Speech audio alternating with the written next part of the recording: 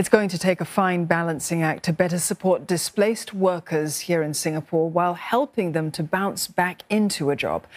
Manpower Minister Leng says that the goal is to ensure the measures are tailored for those who need it the most without inadvertently causing them to lose other types of benefits. Dr. Tan was speaking earlier on News Tonight, and he told my colleague Glenda Chong more about the upcoming policy changes that we can expect. We had quite a number of Forward Singapore discussions thus far, and we've been able to reach out to people from all walks of life. We've also reached out to PMEs, the one that we have this afternoon.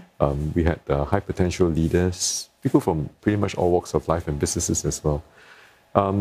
Thus far, these are early days, but we find consistently two themes have come out. One of the themes is about having opportunities for everyone. Opportunities to continue at every single stage of their lives, for them to be given fair consideration, for them to be able to upskill, to reskill themselves, and to just make sure that they stay ahead and they stay abreast of all the developments, all the disruptions and the accelerating change. The second theme revolves around reassurances or assurances to ensure that at every single step of the way, should there be curveballs thrown at them, they have the ability to bounce back. So it has to do with upskilling, reskilling. So we find that because of this conversations and the dialogues that we've been having with them, there is also consensus that has been forged about the fact that all parties have to do their part.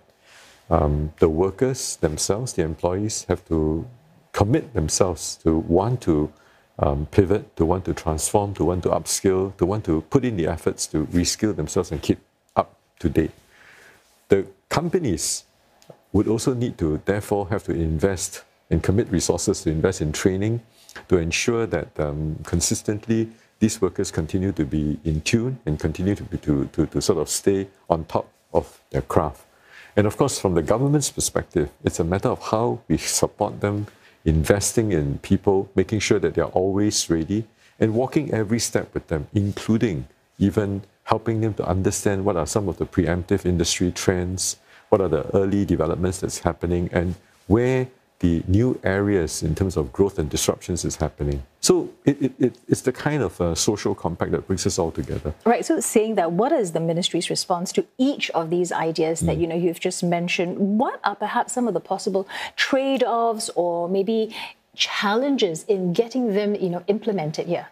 Well, as far as the social compact is concerned, we are also refreshing the social compact by having all these Forward SG dialogues and obviously understanding the ideas, the concerns, the expectations, building on what previous conversations, previous national dialogues have actually gone through. We want to continue to tweak it, refine it so that it's even more responsive and it's even more precise in terms of targeting some of these policy changes. Again, because the world is experiencing significant disruptions, both from geopolitical tensions, from inflationary pressures, from the Ukraine crisis, coming out from COVID, preparing for future black swans and so on. The economic cycles are getting shorter and shorter. And hence, because of the change that's accelerating, we needed to ensure that we equip all of our population, our local talent, our local Singapore core, with the necessary skill sets, with the necessary tools for them to be able to compete globally, not just regionally, but globally. Now, because of the size of our population, because of the tremendous amount of opportunity, and because of the disruptions, we have to also contemporaneously bring in top-notch enterprises globally, to, alongside with them, the talent to plug in those gaps that at this point in time exist. And we have got to then invest also significantly simultaneously into our own local people to help them upskill. So hence, all these new paths creations about bringing the best talent to come and complement, to help to develop our local Singapore core. So there is that understanding, and people have come to understand why we needed to do that. I think that is important. Well, your recent Manpower report also showed that local employment is at a high level. That is good news. However, at the same time, there's also the report of impending recession. Yes. How concerned or worried are you about this? How prepared should we be? And then at the same time, how will this affect the Forward SG discussion? Well, Q3 labour market advance really shows that we've eased a little bit in terms of our growth. So we're about 4.4% down. But the labour market for Q3 still shows a huge jump in terms of the numbers. And we are really at we've gone even above pre-COVID days in terms of our total employment figures.